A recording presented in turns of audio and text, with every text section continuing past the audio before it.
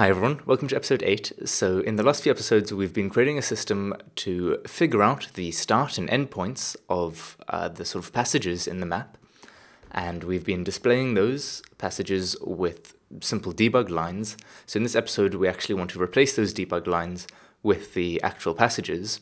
Now, as you know, our map is essentially a grid of tiles, each of which can be on or off, meaning that it's a wall or it's not a wall.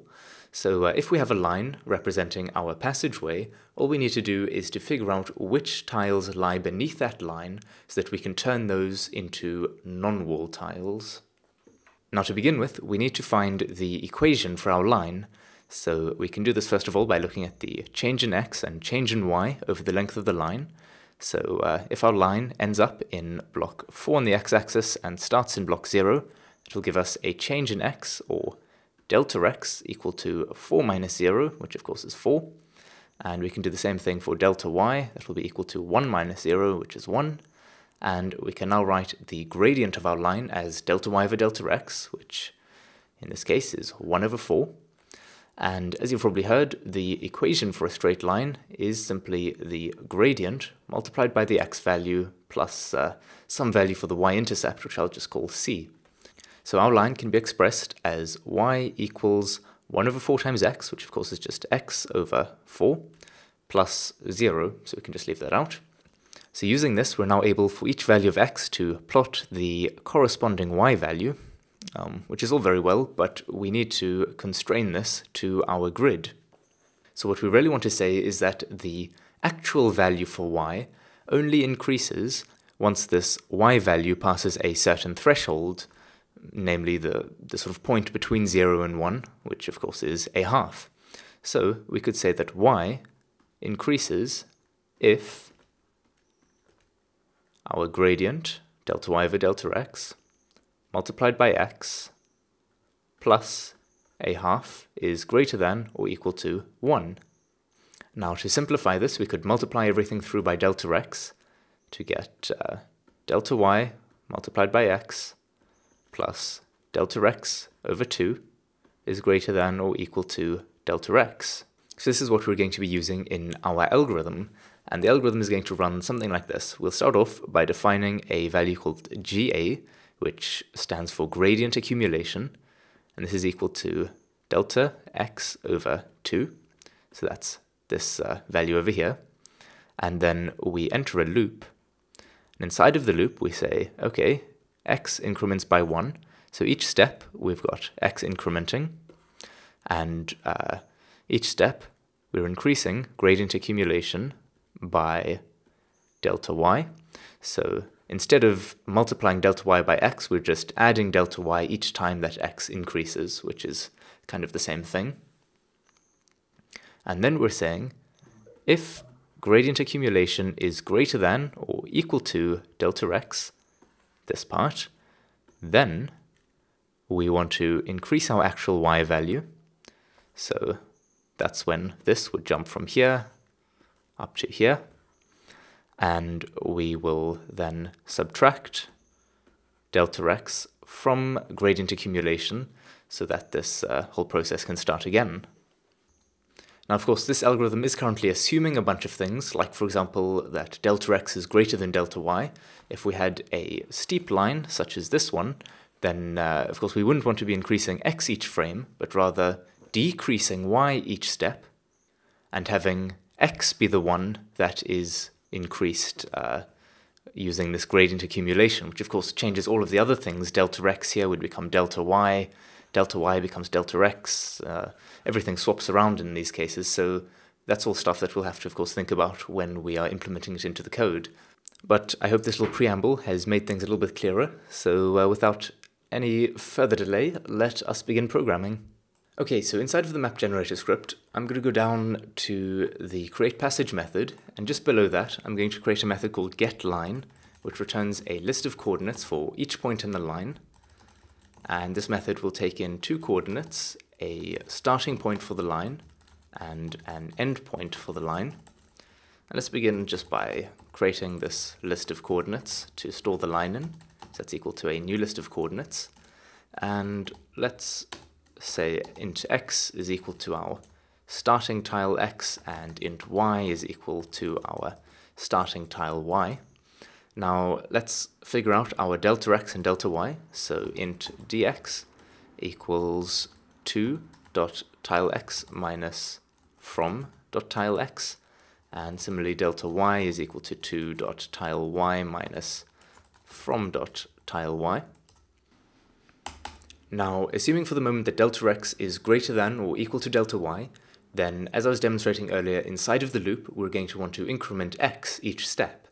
Now, whether we increment it positively or negatively, of course, depends on the sign of delta x. So let's create an int step, which is just the value by which we're going to increment x each step. So we want this to be either -1 or +1.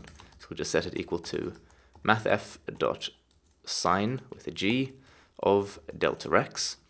And this function returns a float. So I'm actually just going to use the math.sign function so I don't have to bother with casting it to an integer. And then we also want a value for our gradient step. So that's the step where our y value changes, once again assuming that delta x is greater than delta y. So this will be equal to the sign of delta y. Okay, now let us actually state int longest is equal to the absolute value of delta x, and int shortest is equal to the absolute value of delta y. Now, if longest is in fact less than shortest, then we know that they're inverted, so we want to sort of flag that fact. So up here, let's create a bool, inverted equal to false, and we can say inverted is in fact true.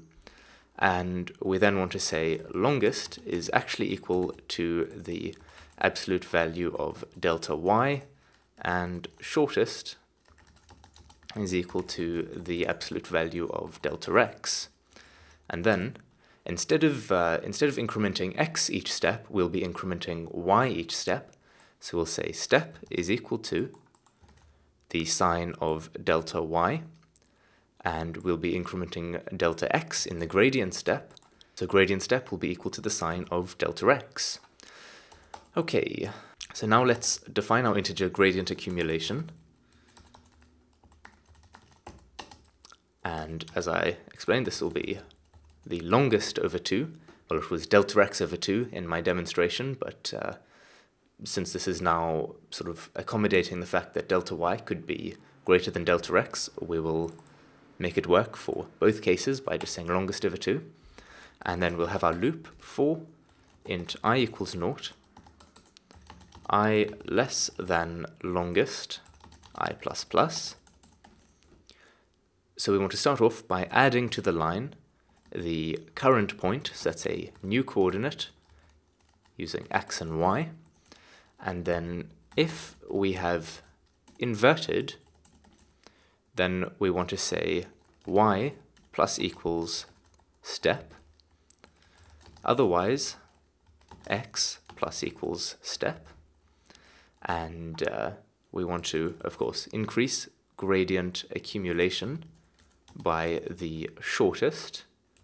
And if gradient accumulation is greater than or equal to longest, then we want to say, once again, if inverted, then x increases by the gradient step.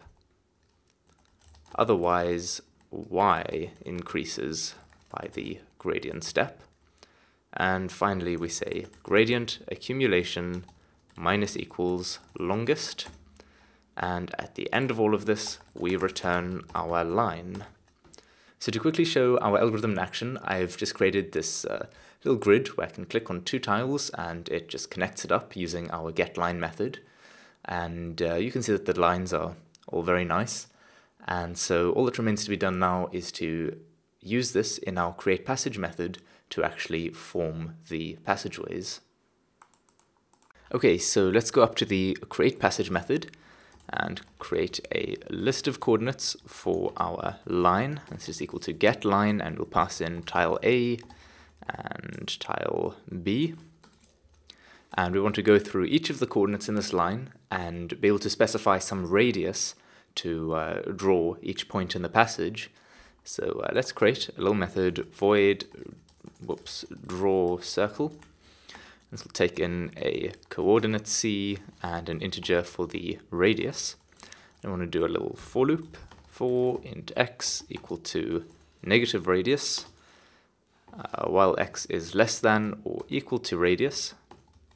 We increment x, and let's just copy this for the y value. Just rename x to y, and now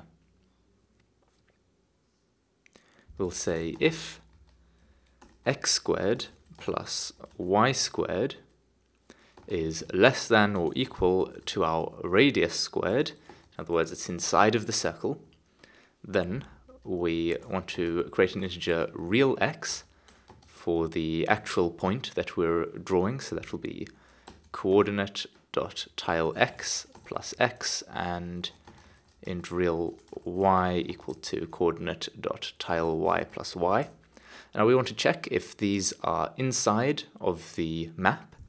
So we can say if, and we can use our inMapRange method, just pass in real x and real y. If they're inside of the map, then we simply want to say map real x, real y is equal to 0. And I think I'm just going to rename real x to draw x and real y to draw y. Alright, so now we just need to go through each of the coordinates in our line. So for each coord c in line, we want to say draw circle, we'll pass in c and we'll pass in a radius, probably just use 1. And let's go into Unity and run this and hope it works. Cool, we've got passageways. Isn't that exciting? Let's see what happens if we bump up the radius to 2. Predictably, we've got bigger passageways, and just interested to see what it would look like if we really make the radius quite big. Yeah, looks interesting. Okay, cool, so that's the end of episode 8. Please leave a comment if there's anything you'd like to see covered in future episodes.